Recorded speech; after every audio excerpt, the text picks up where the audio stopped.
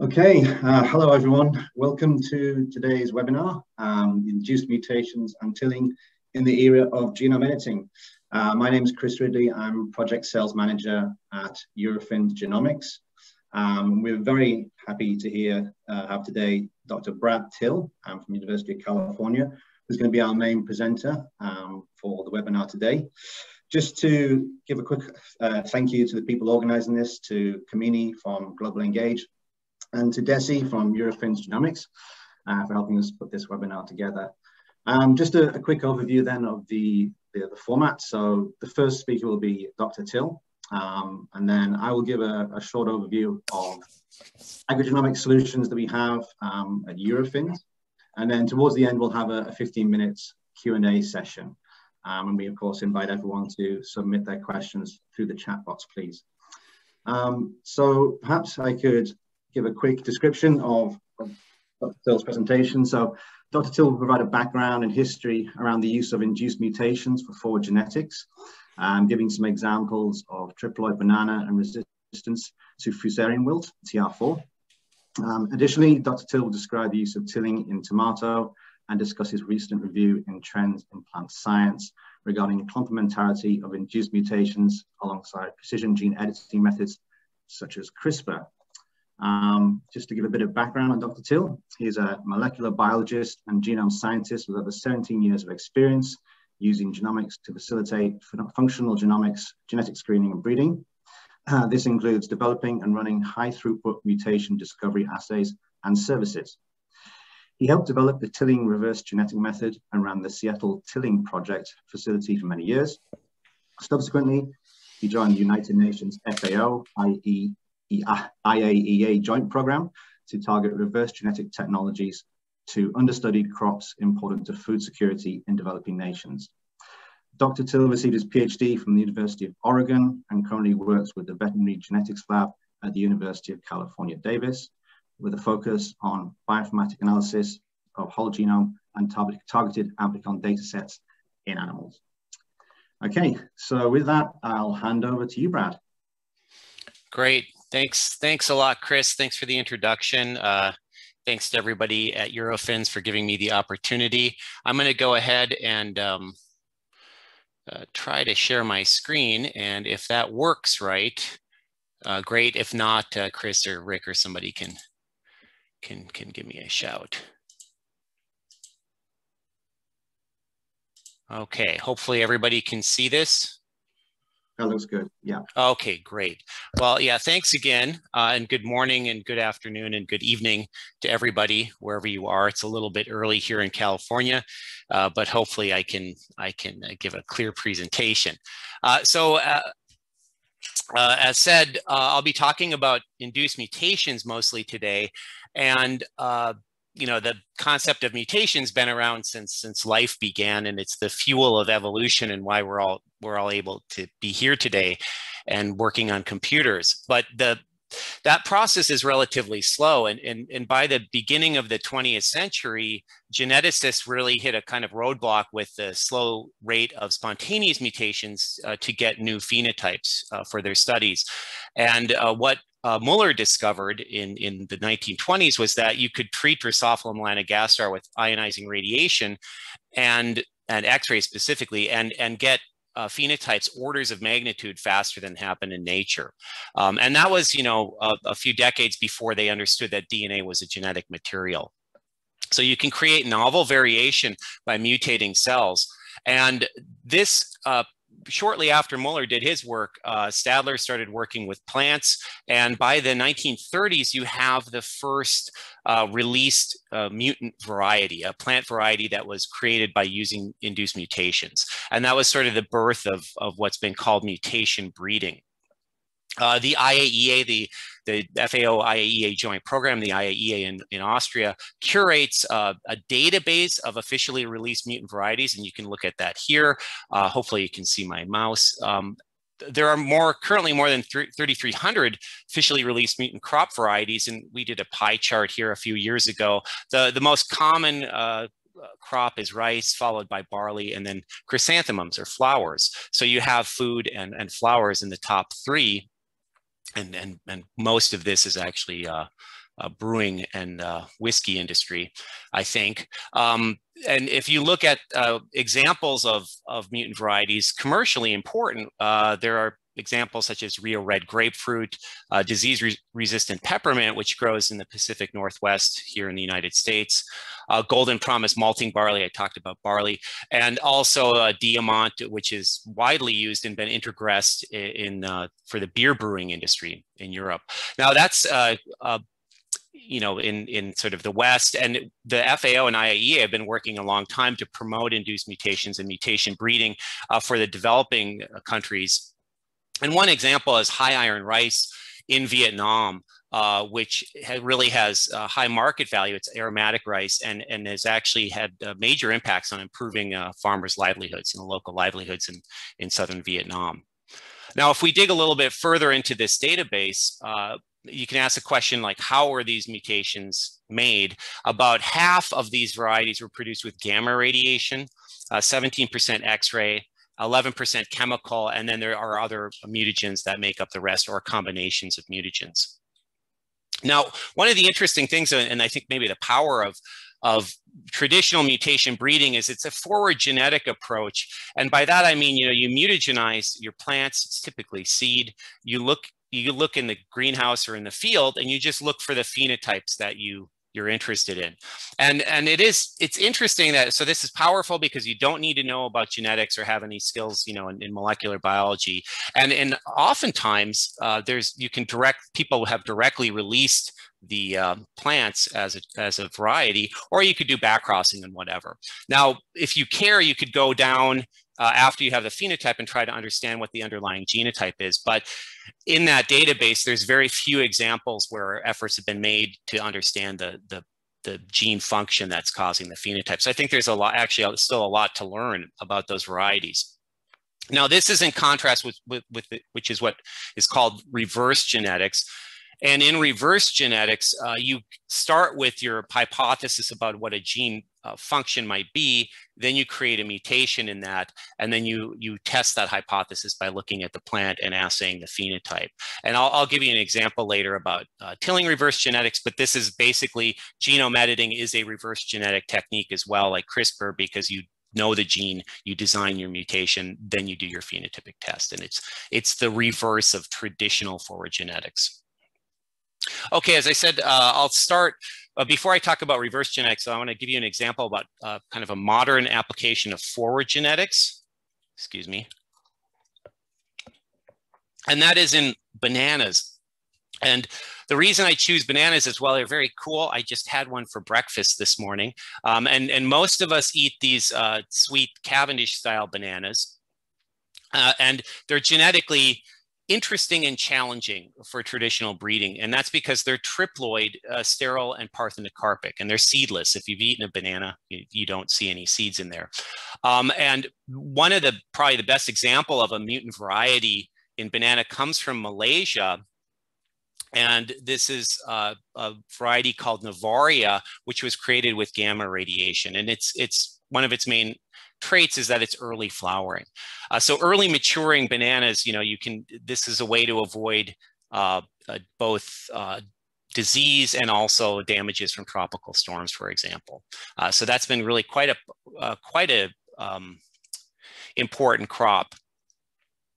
However, like it was released and it wasn't really characterized further. So a few years ago, we wanted to look deeper into the genome here to find out what might be going on. And what we did is we used low coverage whole genome sequencing to look for copy number variations that might be induced because of double strand breaks and the resolution of those during the mutagenesis process. So what I'm showing here is one of the chromosomes. This is chromosome 5. It's about 29 million base pairs. And what we've done is we've taken the alignment files and looked at the coverage and basically binned the average coverage every 100,000 base pairs. And so as you walk along the chromosome here, we have both the Grandnain, which is the parent that was mutagenized, and Novaria. And you see there the plots are overlapping until you reach this region here. We set the mean coverage to 3 because it's a triploid. And what you can observe here is a single copy deletion, and it's a very large one. It's a 3.8 million base pair deletion that's uncovered in this region. And so we can see very large genomic changes that have happened in this banana. Now, we had previously, and it's now about a decade ago, or exactly a decade ago, that we'd shown that you can take banana meristems in tissue culture and mutagenize them with the chemical mutagen EMS that produces point mutations. And we found that we could get a high frequency of point mutations, and those point mutations were stable and inherited mitotically.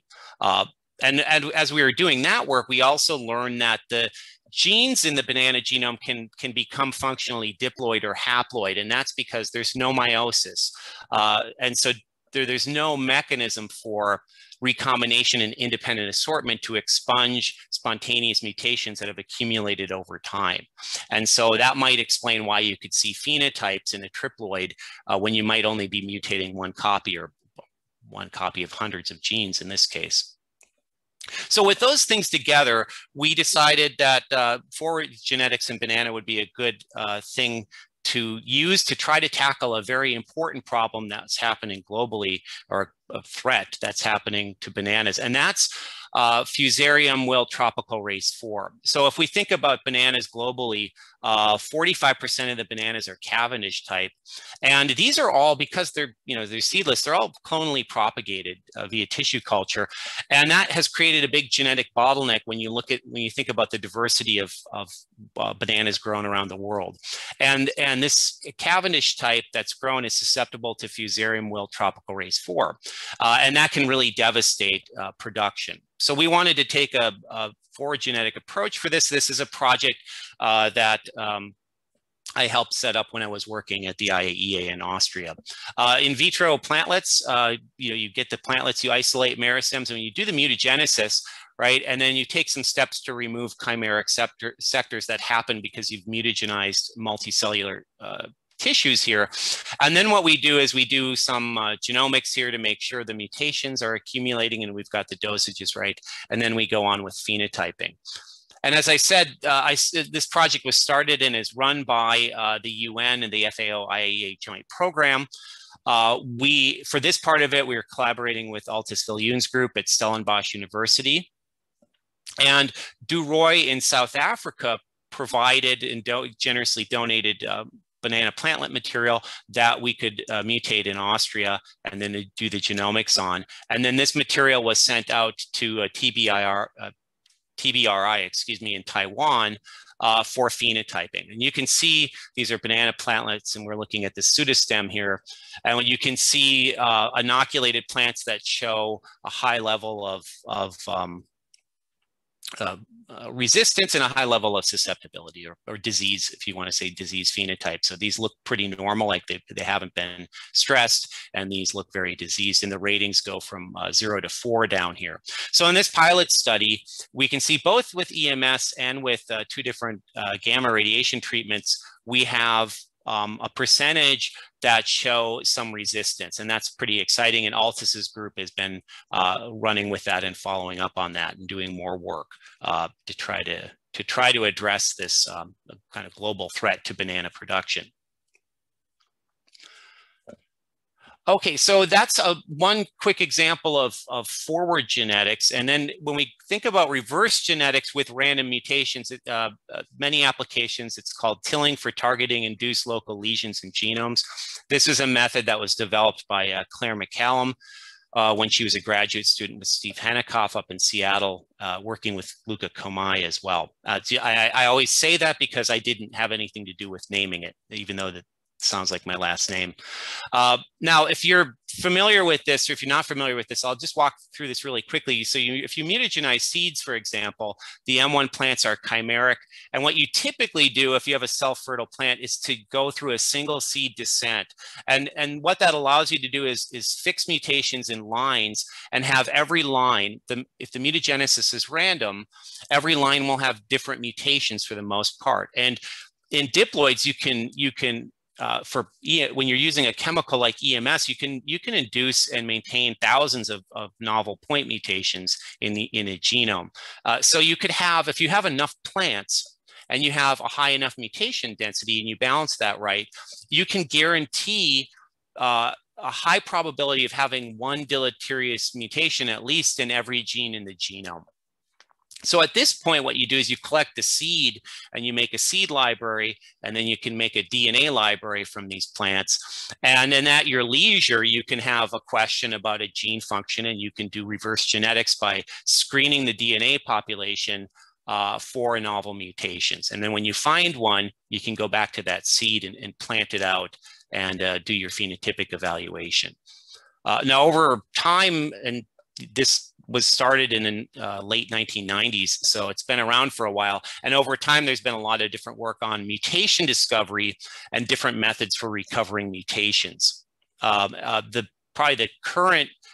One of the current most common ways of doing this is by pooled amplicon sequencing. So you PCR up the genes that you're interested in to do the screen, and then you apply next generation sequencing on top of that, usually Illumina short read sequencing.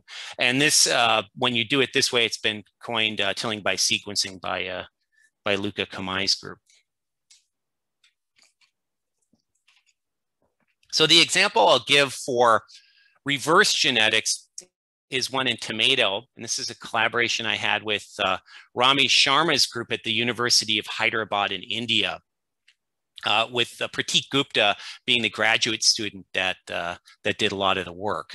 And the reason I bring up tomato, it's one that it's a project I've collaborated on, but as an example, one of the things about EMS and chemical mutagenesis is that in some species and in some genotypes, you reach what we've been calling like a kind of a cytotoxic barrier, where you can't increase the dosage higher because you start to kill the plants. And some species, the plants die before you can accumulate enough mutations to make it worth your while to do the screening.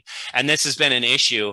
And what Ramesh's group came up with, the idea was to do iterative mutagenesis. So what you would do, mutagenize, accumulate enough mutations, but then stop before you go any higher and kill plants, let the plants recover, collect the seed, and mutagenize again. And I think that's a kind of a clever and very powerful way to get over issues that sometimes arise with chemical mutagenesis. Now, another feature of tilling by sequencing is that because you're doing, next generation sequencing's gotten cheap, and you're going to be sequencing amplicons, you don't actually have too many novel nucleotides that you're assaying in a sequencing reaction. And that means you can get a very high depth of coverage, and that allows you to pool genomic DNAs together and simultaneously screen many hundreds to thousands of samples in a single experiment. And the way we do this is three-dimensional pooling, whereby you have different lines pooled together before you do the screening. And the 3 dimensions allows you to organize your pooling in a sort of cube-like fashion, where every time you have a mutation in a plant, you're screening that plant 3 times. And this is a frequency graph of mutations, 2 different mutations here from the paper. And you see that a real mutation has 3 hits, and the 3 hits are in 3 different locations in your pool. And knowing those coordinates allows you to unambiguously know which plant has this mutation without having to go back and assay every individual plant in the pool, or DNA from the plant in the pool. Okay, so you can do different poolings, and in this study, 55 amplicons were assayed covering 25 genes, and Pratik actually came to work with me at the IAEA when I was there, and we did all the tests on doing PCR and normalizing the PCR and making the libraries. We actually did the sequencing ourselves on a MySeq. And he was looking at 6 different variant caller softwares to find these mutations. And in the end, they were able to recover and validate 64 novel mutations in these genes. Now, one of the features I want to point out here is that doing the assays, there's a little bit of technical optimizations that you need to consider, because you're pooling things a lot. So the frequency of the variant allele that you're looking for gets very, very low in the pool. And you then have to make sure that you can separate signal from noise in the assay. So all these other dots are the noise down there. And I think I can better show this in the next slide, which is not tomato, this is rye. And this is a collaboration I have with Hanna Bolibok-Bragajeska's group at the University of Warsaw in Poland. So we're looking at natural variations here, but it's 96-fold pooling. So it shows you what's going on here. If you look at the frequency of the variant allele, so things over here would be homozygous.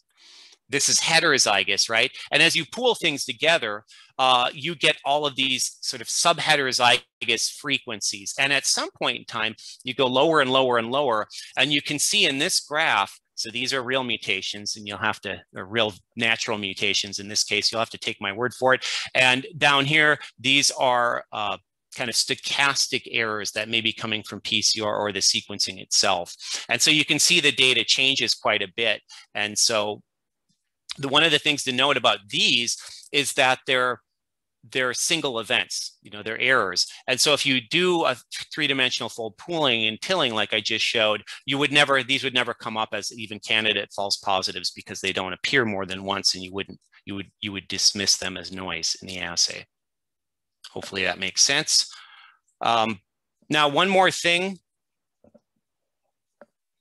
I want to try to cover before I get to the last kind of summary slides is we've been working for a number of years to make assays amenable to laboratories in many different countries with many different levels of infrastructure. And we've been working on various low-cost methods. And the recent iteration of this is work that I did with Claudia Soria, who's at INEA in Temuco in Chile, along with my wife, Rachel, and we were living down in Chile for a while.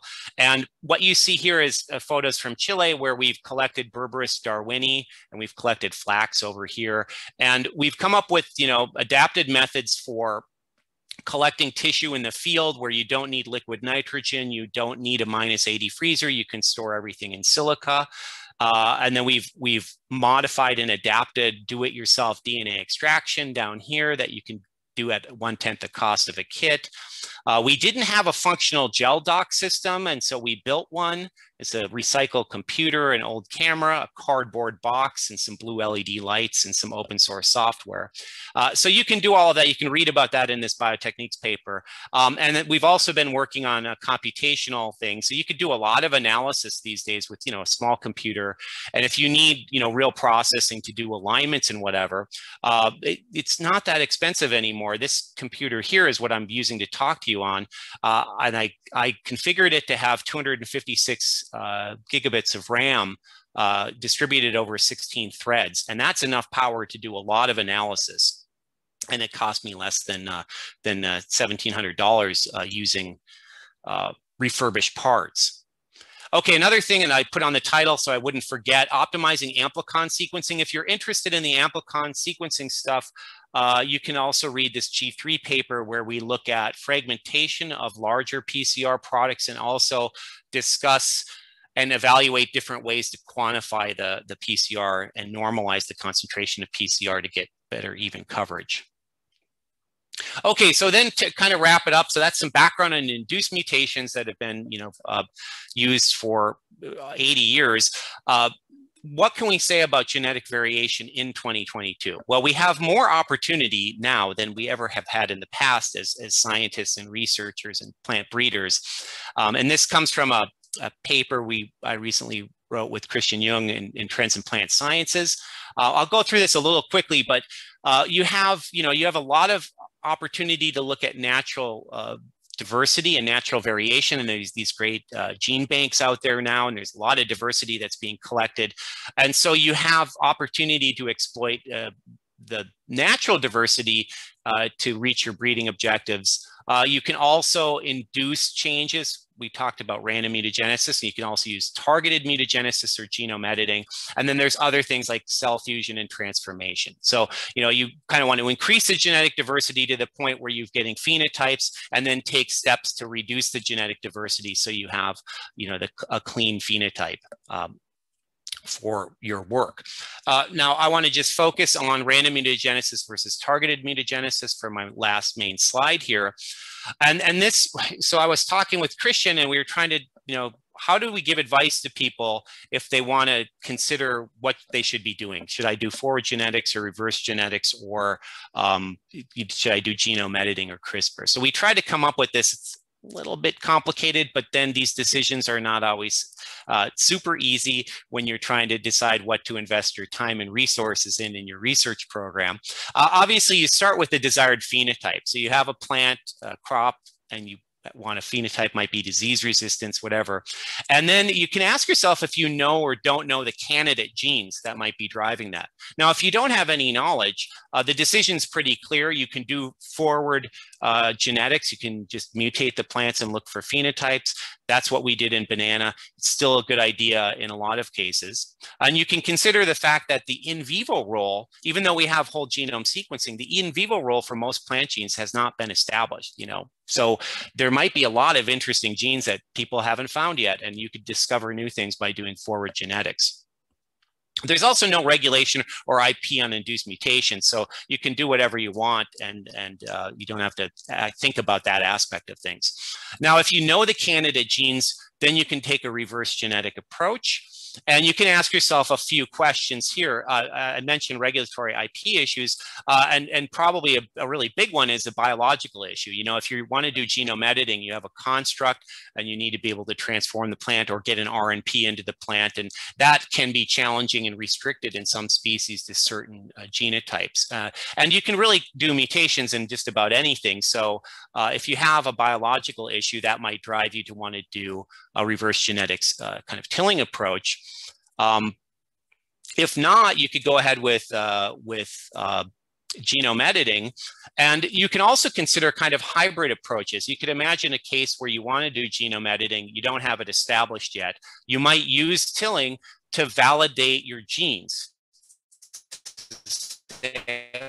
Okay, this gene actually does give me this phenotype, then it's worth my while. Vice versa, if you have a setup, if it's, you know, your facility is working well, then you can go ahead and, you know, maybe use genome editing to validate all of your genes. And then if you have any other issues, you could make a natural, you know, induced mutation version of that for your downstream work. Okay, so that's what I wanted to talk about today. I'm just about on time. I mentioned that induced mutations can produce novel variation, and that hasn't happened in nature before, and that's orders of magnitude faster than spontaneous mutations. This has been used since the 1930s, and it seems to work in any species. You can induce mutations in just about anything. And you know, since the 90s, we've been able to use mutations in a reverse genetic fashion, doing screens like tilling. I didn't talk about genomic background selection, but there are nice new tools to reduce the background mutations to get your mutation in quickly into an elite genetic background. And when you're thinking about what to do, if you're interested in making a new mutation, genome editing versus tilling versus forward genetics, you know, you can kind of map out your objectives and your constraints, and that should hopefully that figure can help guide people make their decisions. Okay, just to end then, there's a lot of collaborations I've had over the years, and I talked about some of these today, and I don't have time to read everybody's name off, but I do want to give a big shout out to the FAO IAEA team. There's a lot of people there, and a lot of the work I talked about was started and supported by the group there. And I think with that, I can stop talking and just say thank you for your attention. Thanks, Brad. That's great. Absolutely on time to the second. So really appreciate that. I can see there's a number of questions coming through in the chat box already. So that's fantastic. Please keep those questions coming in. We will open the questions after I've given a short overview of the services that we provide at Eurofins for the next sort of 10-15 minutes. So I'm just going to share my screen and hopefully you can see everything. Okay. All right. Hopefully that looks good. Okay. So hi everyone, my name is Chris Ridley. I'm Project Sales Manager at Eurofins Genomics. And today I just wanted to give you an overview of the range of services we can offer to researchers involved in agrigenomics. Perhaps some of you are not familiar with Eurofins. We're a large company, a very large network of service providers globally. We're present in, I think, over 50 countries now. This slide's a little bit out of date, but we have over 800 laboratories, and we service a very wide range of industries.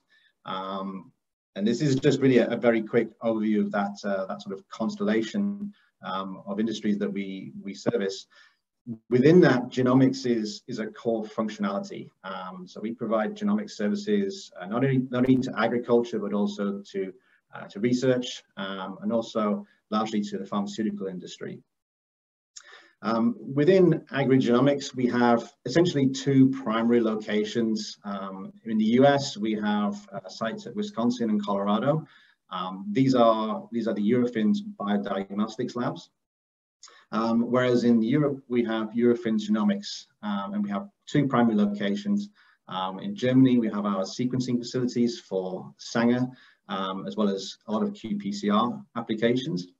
And then in Denmark, we have a very large site for microarray testing. And we generally service the European region, but also cover a lot of sites outside of Europe, in Asia, and also Australasia. So one of the things I wanted to cover today was just to overview why you might consider using a service lab for your research, particularly when it comes to agriculture genetics. So within agrigenomics, I guess one of the main drivers is the price sensitivity of genetic testing. Unlike in pharmaceutical industry, where genomics testing typically is quite expensive, in agriculture, there's a very low expectation for cost per data point. And this is where a large company like Eurofins can really help. Because we're a large network of labs, we've been able to leverage the economies of scale, and this allows us to drive down our costs. And we think this is a really suitable way for achieving the cost per data point needs that agriculture genetics researchers are looking for. Furthermore, a lot of the time, researchers are working to tight deadlines in order to meet breeding cycles for downstream progeny selection. So having a service provider that can meet fast turnaround times is essential. And the way we achieve that has been through automating a lot of the production pipelines we have. Everything from nucleic acid extraction, things like library preparation, sequencing, and genotyping is all done as efficiently as possible. And by optimizing each step of the process, we're able to achieve very fast turnaround times. Furthermore, within agrigenomics, there's a wide range of applications, everything from a single marker up to entire omics level research. So having the ability to scale our solutions to meet a variety of different needs is essential. And for that, we have a number of different platforms. And I have a couple of slides later which just summarize the broad range of technologies that we can offer to researchers. And two of the main ways we support these kinds of projects is through our consultative services around scientific and technical support.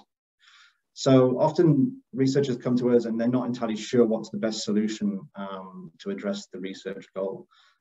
This is where our experienced scientists can help advise on the best technology platforms and the best approach to choose. And furthermore, that's supported by a team of project managers whose job it is to make sure that the progress of the project is clearly communicated throughout, and that also, most importantly, we meet the deadlines and deliver on time. So at Eurofins, we've built out a toolkit of technologies and applications that can be applied to a range of agriculture research topics. Everything from market discovery, market trait linkage associations, selective breeding, and as I mentioned earlier, whole omic level research such as genomic selection.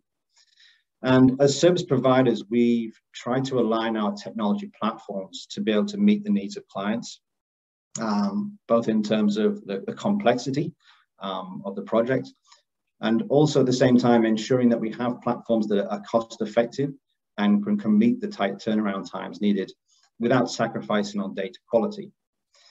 But the main take-home message is there's no single platform that can do all of these applications. So you obviously need multiple platforms to be able to accommodate this. So here I've just presented the main technologies that we have within Eurofins, according to the number of markers that you can analyze from each sample. So by doing this, we can see really which platform is best suited to different phases of research, whether a researcher is at the discovery phase, whether they're involved in selective breeding, or whether they're even involved in downstream screening applications, which I think is more geared towards industrial clients looking to develop things like hybrid seeds. And when we align these different technology platforms according to the estimated cost per sample, we can see there's a definite trend between the number of markers, the amount of data you get, and a corresponding increase in price. And by visualizing it this way, we can help customers manage their budget much more carefully by ensuring that we balance that need for the data they need to answer their biological question, at the same time fitting everything within budget. And for the next sort of half of this presentation, I just wanted to cover two types of genotyping by sequencing applications that we have at Eurofins. These are called midplex targeted GBS, and something called GRAS-D GBS, which is probably fairly new to most of you. But if you've ever heard of RAD-seq or reduced representation library sequencing, this is a very similar type of application. So I just wanted to briefly summarize what these are. Hopefully these will be potentially interesting for some of the projects you're involved in. So as I mentioned, midplex is a targeted form of genotyping by sequencing. This is a really great application for looking at known sets of genes. So applications such as marker-assisted selection, where you have a panel of SNP markers that you want to genotype from a population, from a breeding cycle or a breeding project. The idea being that we can target anywhere from around 25 to 1,000 SNPs per sample. And this is really suited to projects where you have at least a few hundred samples per sequencing run, just in order to maximize the cost efficiency of the NGS platform. So to design a panel, obviously you need a reference genome. And the idea is that we design multiplex amplicons that basically flank the SNPs of interest. Those are multiplexed, and we run those on the Illumina NovaSeq platform at our site in Germany. Furthermore, the entire process is fully automated, including the upfront extraction, if that's also something that's required. We do have the ability to extract DNA from leaf samples. And according to whatever your project dimensions are, we can do small sample volumes on an R&D basis, or scaling up to high throughput applications for routine breeding projects that you may run year to year. The performance of midplex is highly robust. We get a very good conversion rate of at least 95%. So that's converting a SNP assay into a functional amplicon, and very high call rates in the high 90%. The process by which we achieve this is basically an iterative panel optimization process. So we optimize essentially how we balance the primer concentrations in the amplicon mixes. And this image at the bottom right here just shows you how we can improve the uniformity of coverage across the amplicon pool by successfully optimizing those primer concentrations. So typically, by the time we get to a version 2 or a version 3 of the panel, we're in that high 90% sample call rates. And one of the great things about midplex is that it's very low cost. So a typical project, we can achieve cost per sample in the range of 5 to 10 euros per sample for anything from around 200 to 400 SNPs per sample. As I mentioned, the main applications here for researchers involved in plant genetics is probably marker-assisted selection. If you're working in livestock genetics, this is a really great tool for applications such as parentage verification, where you're typically dealing with around 100 to 200 SNPs per sample. So that's midplex. The other GBS application we have is called GRAS-D. Now, this is more for genome-wide genotyping. GRASD, as I mentioned earlier, is sort of similar to RADseq in that it's a reduced representation library sequencing approach. GRASD stands for genotyping by random amplicon sequencing direct. It's a bit of a mouthful. But essentially the idea here is that unlike with RADseq, where you're using restriction enzymes to reduce the complexity of the genome, with GRASD, we're using short random primers to generate amplicons across the entire genome to create effectively a reduced representation of anywhere between 1 to 10% of the total genome size. And then the sequencing reads are aligned across each samples, and then you can identify SNPs and call genotypes. So really, it's primarily a discovery tool. You can use this in any species with or without a reference genome. So it's a great alternative to low-pass sequencing. This diagram here just shows a very quick overview of the procedure. So say we do a library prep using two-step PCR with the short random primers. Those samples are then multiplexed, barcoded and multiplexed, run on the Illumina NovaSeq platform. And then we do the data analysis by aligning the reads across each sample.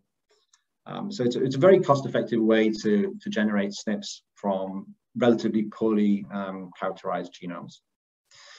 Furthermore, we can sort of tune this application depending on the size of the genome or the complexity of the genome or the expected SNP frequency by using different primer sets. So we can effectively generate more or less amplicon species per sample according to the needs of the project. So the main applications of GRASD are for SNP discovery and genotyping, things like linkage QTL mapping, population studies.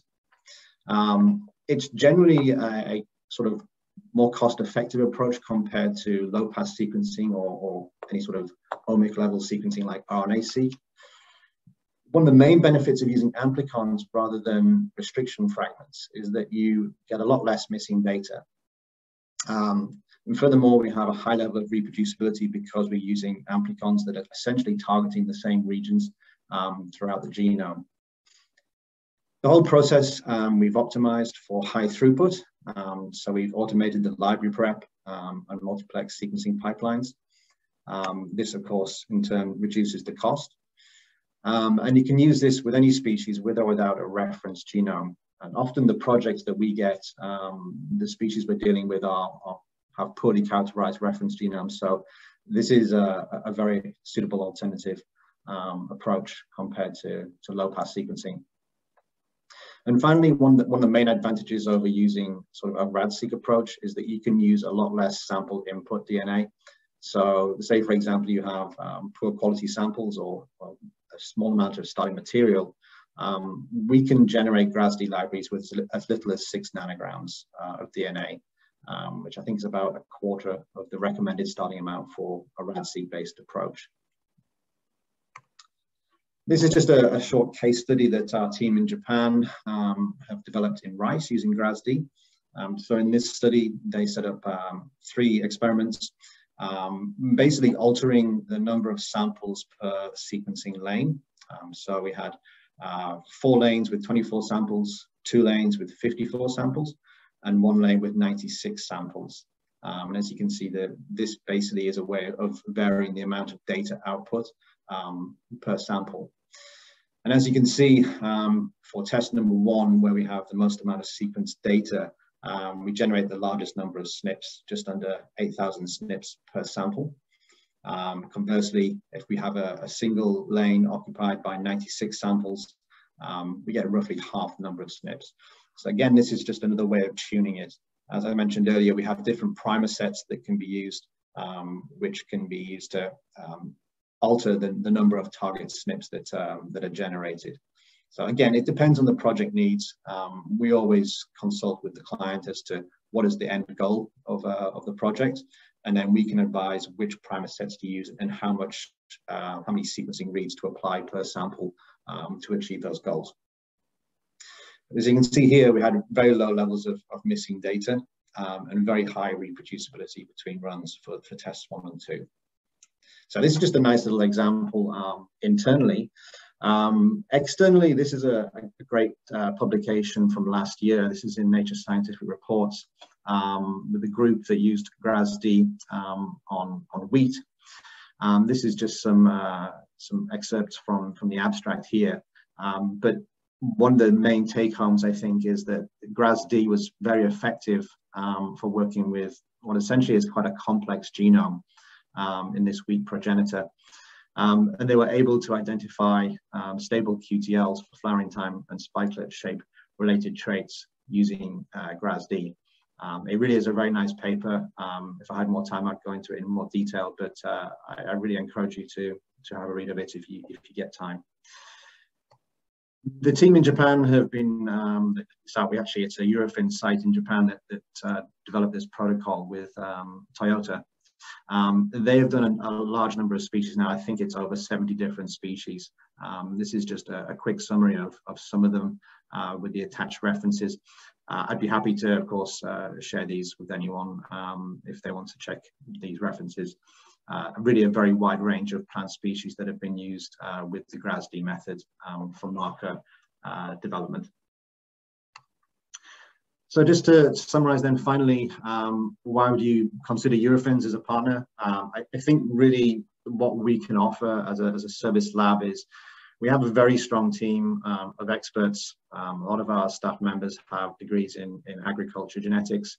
We have a wide range of experience in working with different plant species, and also soil samples for applications such as microbiome sequencing. With that, we have a large range of technology platforms. We can accommodate everything from, as I say, looking at a single marker all the way up to hundreds of thousands or millions of markers across the entire genome, depending on what stage of research your project is in. Our R&D team are always happy to discuss new projects, working on different species or new approaches. We really do consider ourselves an R&D partner, even though we're not really exclusively an R&D company. We are willing to explore working on things that we haven't necessarily done before. So always happy to work on consultations for new projects. And furthermore, we have a lot of experience developing custom kits and custom protocols. So nothing is too challenging for us. And if you have a project in mind, please do get in touch. We'd be happy to discuss it. And with that, I will end. And I think we have a lot of questions just coming now, so I'll stop sharing my screen and maybe we can bring Brad back into the room. Hi, Brad. Hello. All right. Oops, can you see me? Okay, good. You can see you there. There we go. We have a lot of questions, and thank you very much, everyone, for sending in your questions. Perhaps I can start by reading that one here. Okay, so Brad, you showed examples of using EMS and gamma irradiation. How do you decide which is the best mutagen to use? Sure, thanks. Yeah, before I answer, I do see the questions too in the chat. And if we don't get to everything, and you have a question about mutations or whatever, you can always email me. I put my email at the beginning of the talk. So I'll do my best. I'll try to answer. I'm always happy to help people set up their experiments. Any advice I can give. So please don't feel bad if I don't answer your question. Now, the question, and there's some questions on the chat I see about, I've got multiple traits and I've got different things. And so that you start to get into the fine grain of what do I want to do? There was a question about safety of gamma radiation, and I answered that one in the chat because you have to have a secure area, and it's a facility. Usually it's a gamma radiator that's lead lined and there's somebody there. So there is some question about what can I access? What's easier for me to do? If you use chemicals, you have to be careful that you don't mutate yourself too. So there's a lot of safety protocols that you have to follow. But the kind of short version of this, when I showed you in banana, like gamma radiation had caused a 3.8 million base pair single copy deletion. Now, I don't know how you really do reverse genetics on that, because your question would be, I think this one gene or these two genes are affecting something. So there are some, like with fast neutrons, there are cases where people want deletions in a kind of reverse genetic fashion, but the tendency is to use point mutations for reverse genetics, because then you can find that mutation in that one gene and really unambiguously answer that question, what is that gene doing? Versus I think the power of the forward genetics with physical irradiation is that not only do you get these big deletions, but the spectrum that you get inversions and translocations. There's a lot of SNP mutations that get induced. So you get a lot more genomic variation, I think, with the physical mutagen, making it more, I think, if you might create more phenotypes with that. I don't think there's any real good data on that. And we certainly saw things both with EMS and gamma and banana, because we wanted to do everything we could possibly do to have some success. But maybe that's the best answer I can give, is that if you're doing reverse genetics, you tend to think about point mutations, and forward genetics, you can consider anything you want. Great, thanks, Brad. Next question, where was it? Okay, this one's from Christoph. In the EU, mutagenesis is not considered a gene technology, and the product's not GMO provided. And the product's not GMO, provided that the technology used has a so-called history of safe use. Are there any recent developments in chemical or radiation mutagens, or is it still the same that have been used for decades? Yeah, well, I mean, the mutagenesis itself is the same, and that's the prior art, and there is no regulation on the use, right, across the world, including Europe. Now, what changes is how we can evaluate those. So in forward genetics, we've seen a lot of, so that you could be doing the same kind of mutation breeding that somebody did, 50 years ago, but you might apply like a high throughput phenomics to that. That's a new technology, but it doesn't affect the fact that it's a mutation, and around the world, that's just considered sort of natural, and that's just the history of it. So I don't think any screening technology, whether it's tilling or something you do to just evaluate the plants, I don't think that affects the plant itself. Okay. Great, thanks. A question from Dinesh here. How do we adopt tilling technology to mutate multi-copy gene families? For example, ricin and RCA gene family in castor bean, where there are about 27 copies reported in the genome, and they share more than 95% homology among them. Right. I without having researched this ahead of time, I think if I would think about that decision tree and ask myself, how easy would it be to do a CRISPR on that? That seems like a really good candidate, right? And if I was, and I would investigate that a little bit more. Now, what you can do is you can find, what would I do? If you really wanted to do tilling, you would, if you know all these genes, you'd have to, be able to amplify them up and identify the point mutations. And people have done this where you cross multiple mutations back together. So you could pyramid things later, but you could kind of do a cost benefit on that. If I was testing ricin, I don't know what the phenotype for that is, because that's a poison. I don't, maybe, but maybe there's like a mass spec or a near infrared reflectance spectroscopy thing you could do, in which case I might also be tempted to do forward genetics, just because you can deal with the, if you really want to know what happened and what caused the phenotype downstream, there's a lot of great genomic tools now where you could do whole genome sequencing and try to figure out what happened at the DNA level. So I might also consider a forward genetic screen if I could nail down a good phenotype for that. Thank you. And maybe kind of related to that question is one from Warren. What is more reliable, forward or reverse genetics? I guess that's quite a broad question. What's your feeling? What's more reliable? Well, you're inducing mutations. I mean, at the one level, it's like you need the mutant population. So that early sort of generic forward reverse genetics slide I showed had this mutant population, which was feeding into either forward genetics or reverse genetics. That we can reliably induce mutations at certain frequencies in all kinds of species. And so the question then is, how do you define reliable? And, if you're using the same mutagen, you have the same phenotypes coming out, right? And then if you need to combine multiple, like there are cases where you need to pyramid and combine multiple alleles with each other, in which case, then reverse genetics would be better for you. Now, what that would mean is finding mutation 1 in line 1 and finding mutation 2 in line 2, and then crossing them together and homozygosing them, et cetera. So I think from the reliability, you just have to know the genetics and what you might need to do. Right.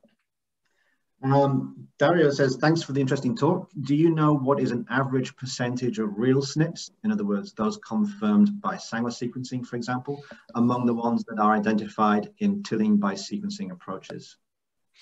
Yeah, that has to do with you and how you do your experiment and how you do your data analysis. So if you read Pratik's paper, I think I said 6 different variant collars. So there's there's the kind of variant collar you're using and how you're analyzing the NGS data and the kind of filters you're applying. And you need to do some work on that part to make sure that you're accurate, because you'll come up with different things with threefold, three-dimensional pooling. You can really reduce your error rates. We strive for 95 or higher % accuracy.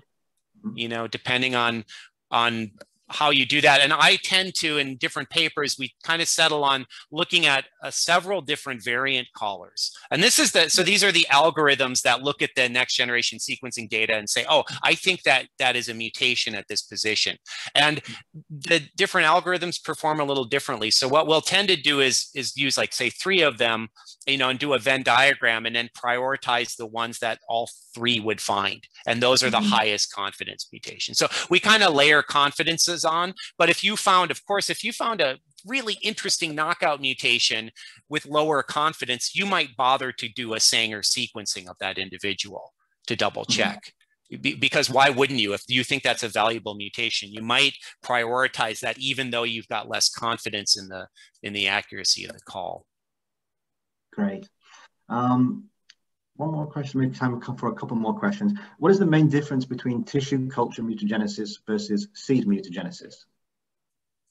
Well, I would say that if you have seed, mutagenize the seed. Because what you're using, when you mutagenize the seed or mutagenize a tissue culture like a meristem and bananas, all the cells will accumulate different mutations. And so in seed mutagenesis, you can just propagate the plants, and going through meiosis removes what we call chimeric sectors or genetic mosaicism that happens because of this multicellular process. Where in tissue culture, and I think there was a cassava question about M1V1, and if you're still listening, you would want to, in tissue culture, you need to take pains to remove chimeric sectors. And so that would usually mean going to M1V3. For cassava, and banana as well. We were doing longitudinal bisections of the meristems to reduce this chimeric effect. Okay. George says, thanks for the great talk. Are all regions of the genome reachable by irradiation, or are there areas which are kind of protected, which you kind of tackle? Well, we haven't seen that. Yeah, you could imagine that there are regions that are more prone. I mean, when you think about irradiation, more prone to double strand breaks, and more protected. And then the repair machinery may perform differently. I don't think we have such good data sets. What we can say is on a kind of macro level, and we've been looking at this in rice, and hopefully that will be published in the near future. But if you look across a genome like rice, you can see with gamma and X-ray radiation, you see accumulation of mutations on every chromosome, right? And you could argue that you're probably not looking in these reference genomes at the centromeres too carefully. And I don't know if anybody has. So, and nor, these highly repetitive regions, depending on what you're doing and how you're doing it, if you're doing whole genome sequencing, you're probably missing some things. And certainly at the fine level, we see biases, small biases, in point mutations and things, and in spontaneous mutations as well. There's some nice papers coming out recently in Arabidopsis looking at, some biases and selective pressures against things. So it probably occurs, but not at any level where if you have a gene, you can't. I mean, we've never found a gene that we couldn't find a mutation in, for example. Great, thank you.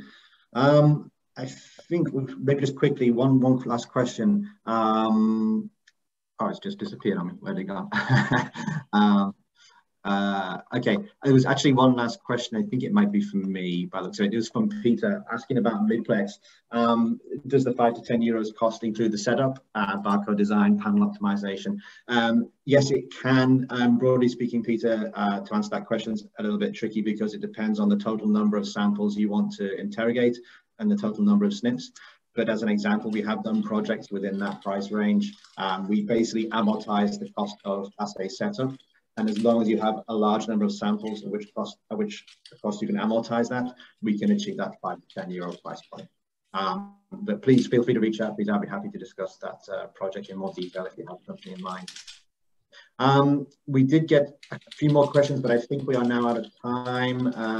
For me, I think we need to call it a day here, but I think it's been really great, and thanks again, Brad, for your presentation.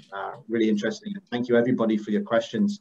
It's really nice to see the turnout here today.